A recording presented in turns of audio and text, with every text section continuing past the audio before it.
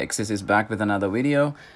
Today we will be looking at the beast skills and achievements that are good for events like Undead King, Abyss Monster and Fiend Trial. So without further ado, let's go into the beast skills first. So these are my beast skills that I am using for these events.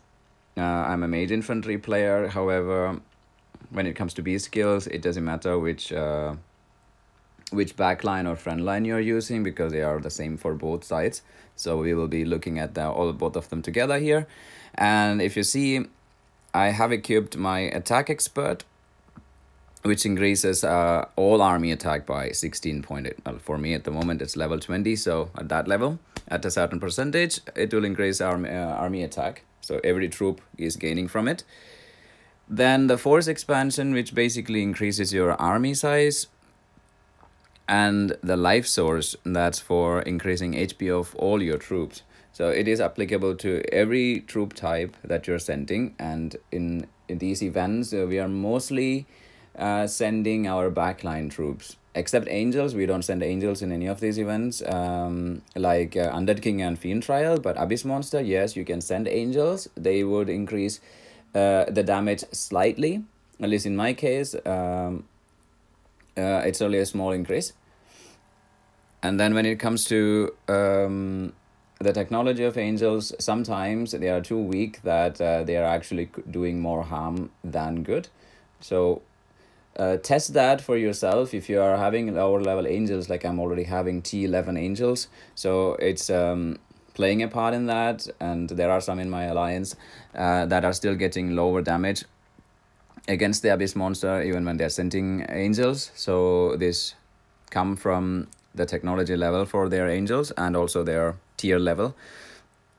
And the fourth slot is unlocked for me. However, it's not relevant for attacking monsters, because this slot normally has, at least at the moment, we are only having skills that are doing a certain amount of damage or taking less damage from a certain troop type, like infantry or angels or mages, archers, etc.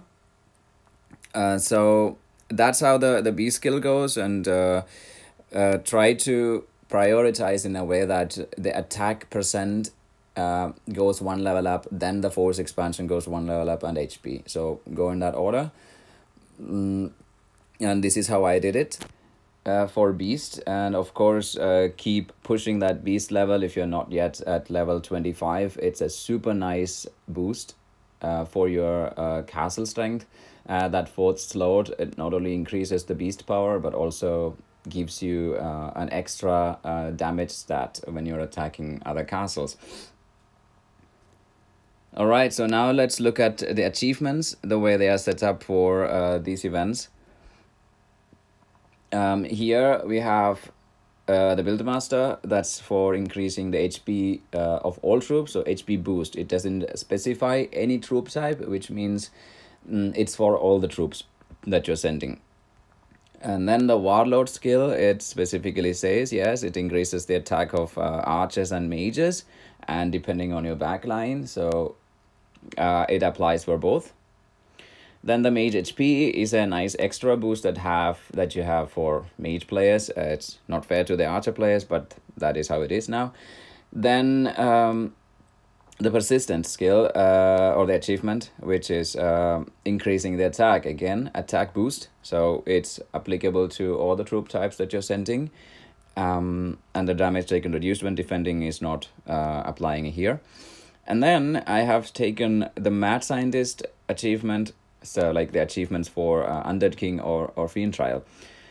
And that's where, keep in mind that we are not talking about Abyss Monster in this case, as here this is focused on increasing the HP or the hit points of the back row troops. So here that means your mages or your archers.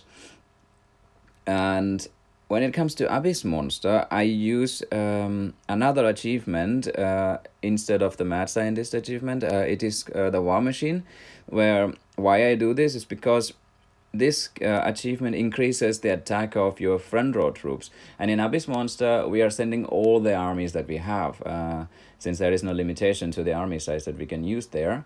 We can send all troops there, and it is not much, but it is still a slight increase in the damage that you're doing, because your front line would still do some damage, and you would have a decent number anyways, as you will need it for attacking castles and taking enough damage and things like that. And also a small relief for the archer players here, that you can have a slight increase in archer HP as well when you're using this. Yeah, that's how I will do my achievements and B skills when it comes to these events. I hope you like the video, and if you have any doubts or questions, or if you have different setups, feel free to put that in the comments below, and see you in another video. Goodbye, guys.